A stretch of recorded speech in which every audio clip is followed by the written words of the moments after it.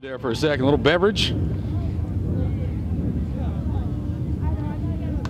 All right, tonight, I think the quote was, we're going to try something different. You had finished second so many times, and you said the different was?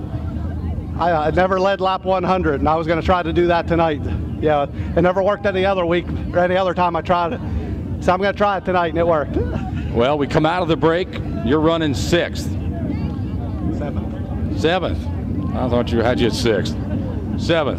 Come out of the break, you make some changes, you're up to third in a heartbeat. What happened back in the pit area that you got so strong there at the end? I was a little too free the whole 70 laps. I mean, it was all I could do to hang on. The only way I could pass cars when we hit traffic. And we tightened it up a little bit, and actually we still didn't tighten it up enough. I mean, it took some traffic to bring Frank back to me till I at least had a legitimate shot at him. But once I saw I was on his bumper, I mean, he was in a no-win situation, and I was coming by.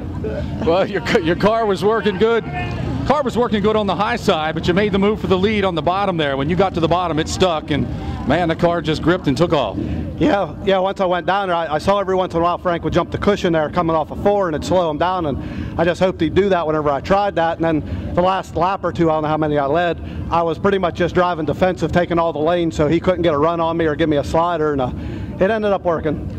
Carman, a couple of years ago, you were our series champion, second most of the year, currently third in the points right now. It hasn't been quite the year that you were hoping for, but we said earlier before the race tonight, a win like this in the 100, well, it can make or break a year. This definitely makes, I mean, I've won championships before, you know, three times, I think.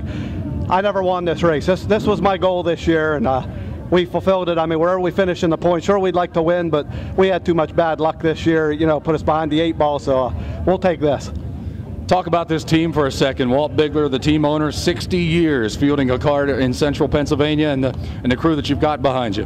Yeah, I don't think there's anybody better to drive for. I mean, he doesn't complain. He knows what it's all about. I mean, I think everybody was expecting, you know, a quick time or at least a top 3 time. When I timed 10th, you know, nobody was down there, you know, hollering at me or what was wrong or anything.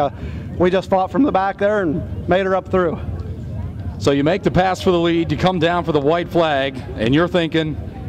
I actually thought there was about 5 laps to go when I got the lead, because I said, now I got to try to hold him off for 5 laps.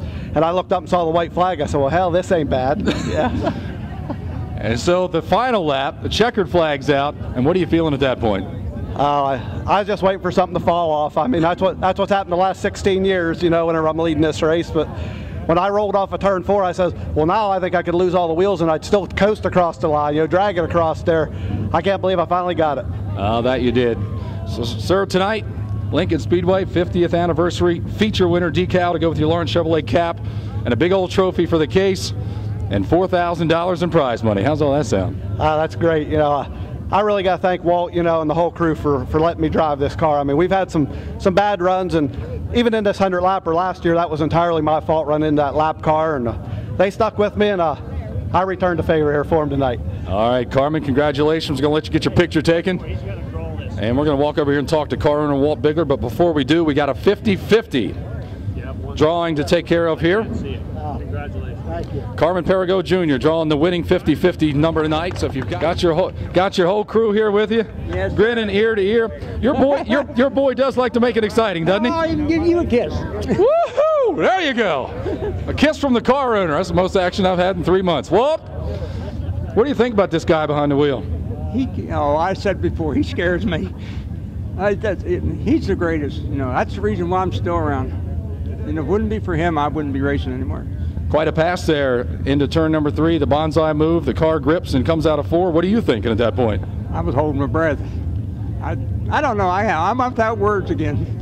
You hold your breath a lot when he's on the track, don't you? All the time. But it works out for the best. Yeah, well, I appreciate having him. He's the greatest family ever been around, and you know, him and his dad, they work real good together with me and helping me, and I just don't know what to say. Well, Walt, congratulations, man. 60 years of fielding a car in central Pennsylvania. You're a credit to the sport. You've got a series championship from a couple years ago, and now you got the Sportsman 100 this year to go with all those accolades. Congratulations. Yeah, this is our 4th 100 lapper. 4th? Yeah, the one Frank got with my car.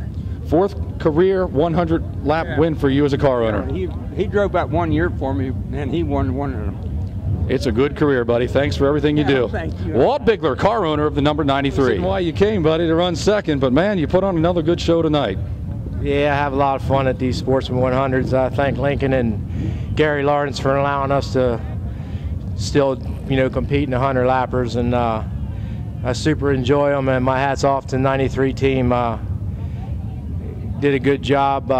Their whole team, they're first class, and sometimes, it's better to be second towards the end like that, maybe, than leading. And maybe got a little bit too conservative. Them 3-lap cars there, I think it was the last 3 that got by there. I thought there's less than 10 to go, and I thought if I could slip past them kind of quick, I'd be all right. And I think I got all 3 of them in the same corner, and I thought, well, we should be all right. I'm going to make him drive around me if he can get by me. So I shouldn't have dropped to the bottom 1 and 2. I was pretty good through the middle, but 93 is a little bit better. Like I said, my hat's off to him, and we'll be back next year. I guarantee you that.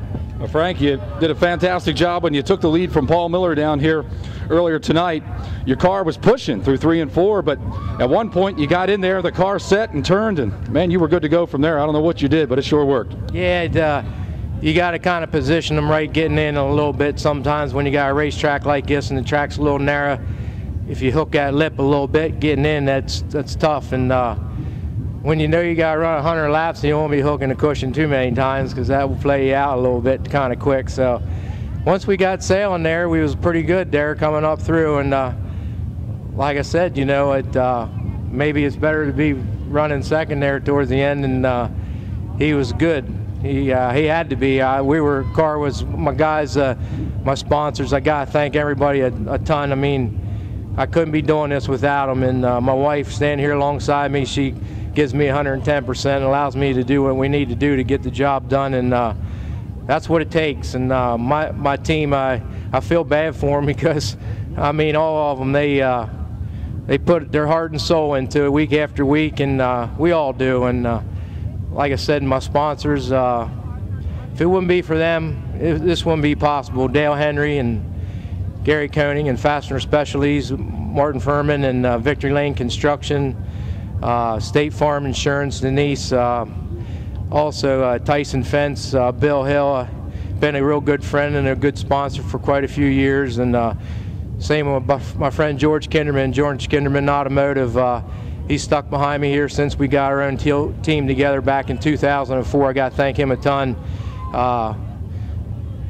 Credit Connection, Dane Hurst, helping us these last 2 years, and used to be a car owner, but now supplying us and making sure we're running our top-notch stuff. And I got to thank him a ton for helping, and just everybody.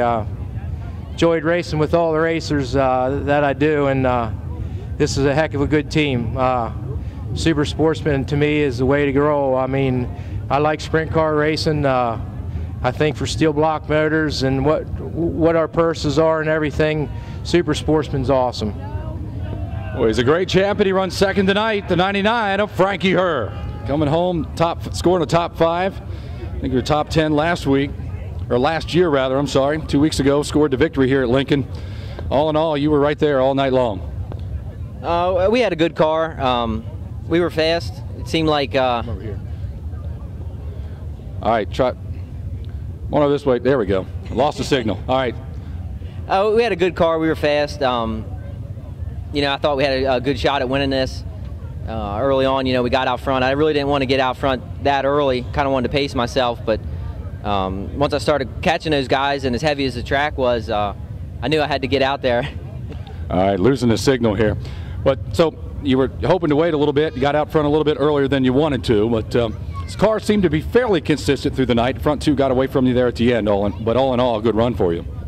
Yeah, they were fast. Had a good battle with the 33, and that was good. And then Frankie and I went back and forth there for a while, decide who was going to lead the most laps there, it seemed like. And I'm glad that we ended up third as it was. I wore myself out battling with them guys early on, and on this kind of sticky track, just plain out wore myself out. The last 15 laps, I was just barely hanging on. Once I knew I didn't have a shot at the win there unless they wrecked, I just coasted around. I got to thank my sponsors. I always forget to thank them every time I win, so it's a good opportunity to thank them. Toolshed of America came on a couple weeks ago, and I got him in victory lane there last time we were here. Got to thank Dale Miller and Son, Startron, and American Muscle, and thank my crew guys, Mike and Huey and Carl and all those guys that come and help. I always forget to thank them as well, so you know, this is for them, and you know, they work their butts off to give us a good car, and I do the best I can. Well, a good run for you, bud. These 100 lappers seem to be pretty good for you. Yeah, it's not bad. I'd like to have got up front and raced them two for the lead, but they were about 2 spots ahead of me in a class of their own there. So congratulations to Carman. He really deserved this one. The year I won, I know he passed everybody twice but me, and that was the one that counted for me. So congratulations to them guys. I think you lost your mic. I think you're back now.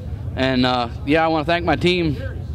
They let me get out of the car back there and regroup, and they do all the work on the car as far as getting it back out on the track. We made a few adjustments.